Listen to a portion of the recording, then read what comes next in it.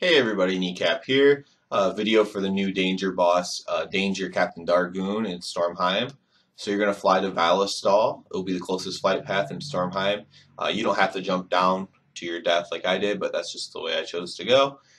You're basically going to where the Helheim portal is. If you leveled here at all, you probably did the quest or you had to go down into Helheim and get Helia to release you and all that.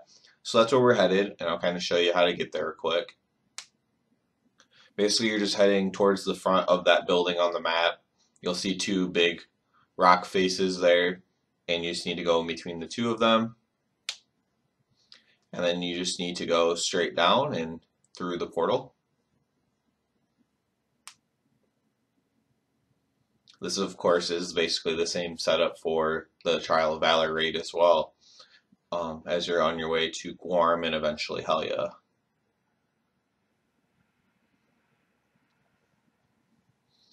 I wanted to make sure real quick that he wasn't up and not through the portal, so had to check that out real quick.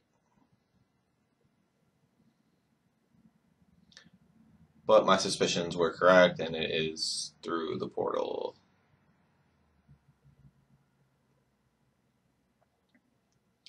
One thing I noticed about this boss is that it was a little bit buggy, as far as you had to pretty much tank him where he was at. If he got pulled by a DPS, or let's say a tank goes down and then ranged DPS has threat, it could very easily reset him. I don't know if it's because he's on the dock or what the exact reason is, but I do know that he's very easily reset. So you're going to want to make sure that either you have tanks that are just keeping him in place, or that you're doing what you can. If you pull threat, don't run away. Just kind of stay on the dock. Even you'll see him reset multiple times as an example. But I'm going to kind of go over his abilities as well. He's going to basically have, if you remember in Maw of Souls, the bigger mobs have the Defiant Strike, which is they kind of swing their blade and just hit everything in their way. So usually melee and tanks. He's basically going to have the same thing, except for it's called Bold Strike, and you just don't want to stand in that. And at the very end of it, he's going to smash his sword down straight down after swinging his blade wildly. So you just want to get out of his way during that. He's going to have two missed abilities. One is interruptible, and it was actually interrupted every time, so I don't know exactly what it does.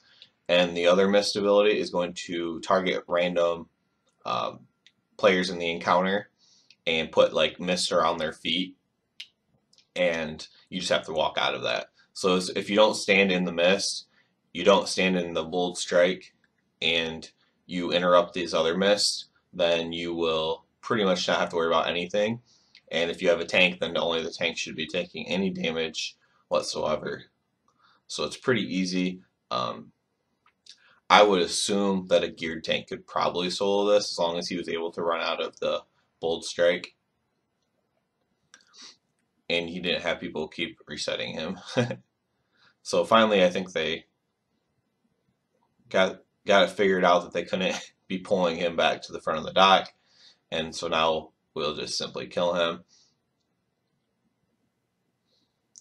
You should be able to see, I think it's a Death Knight tanking, and he pretty much doesn't take any damage. There is one healer here, but it doesn't seem to even really need it.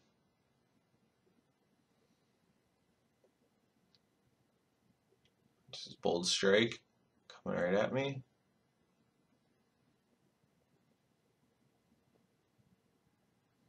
There's the mist that you can interrupt. It's interrupted again. Now he's going to put the mist. You can see the mist start to gather now that we're not resetting him. There's mist all over the ground. A bold strike coming right at me again.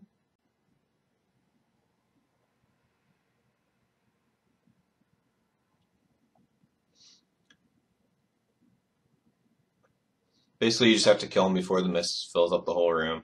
If you were soloing as a tank, I imagine it wouldn't ever fill up that quickly. But yeah, that's Captain Dargun. Pretty easy once you stop resetting him. Just beware of his abilities. Thumbs up and sub, and everyone have a good one.